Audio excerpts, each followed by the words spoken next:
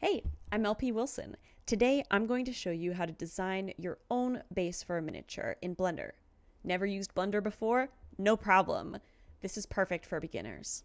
Today I'm designing a base for this gorgeous Artisan Guild mini that did not come with one.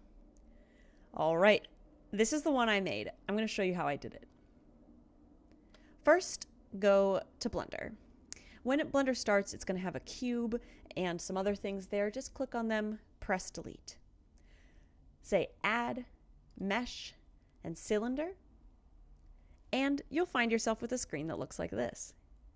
Now, don't do anything else. First, press this button here that says add cylinder.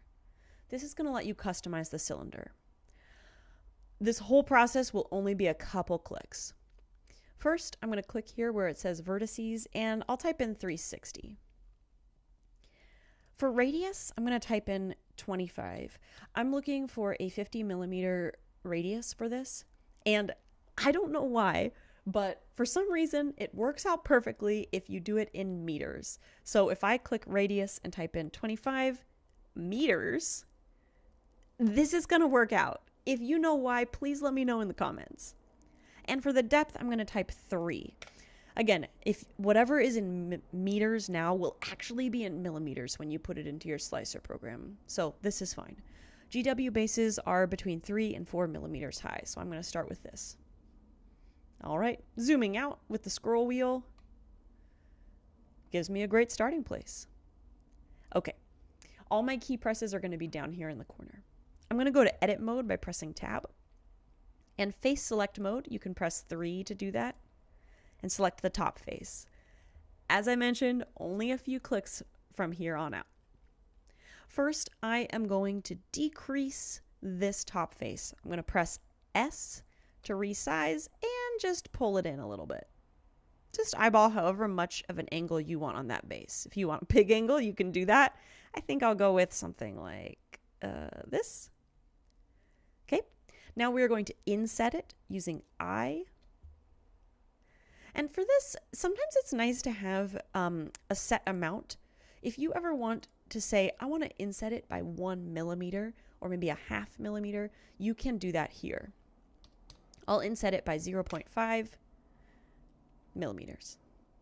Okay, now we are going to extrude up by pressing E. I press E, and I'm going to press Z as well to lock in. Make sure that it's only moving up when you press extrude. So just E should do it. And the same thing, I'm just going to make sure that I extrude up by 0.5 millimeters. And that's it.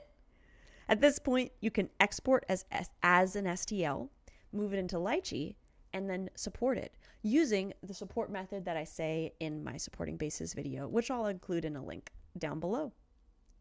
One final step if you are ambitious.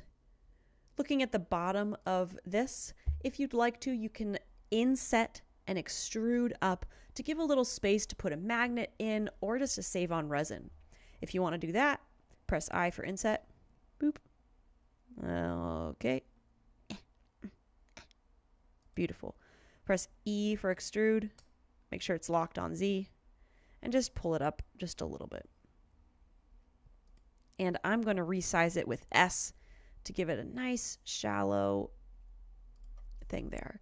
I've done this on my bases in the past, and it just saves resin and it's easy. All right. Once you export as an STL, you'll be good to go and bring it into Lychee, and it'll look just like this. All right. Thanks for watching. I'm LP Wilson. See you next time.